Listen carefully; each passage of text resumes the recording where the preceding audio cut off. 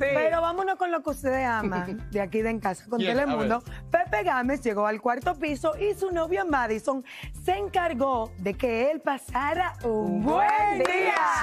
Vean, ella le organizó un picnic muy bonito a la orilla de un lago, y a su lado comentó que se sentía agradecido con Dios por dejarlo llegar a sus 40 con salud, amor, familia, muchos planes por comenzar y por sueños por cumplir.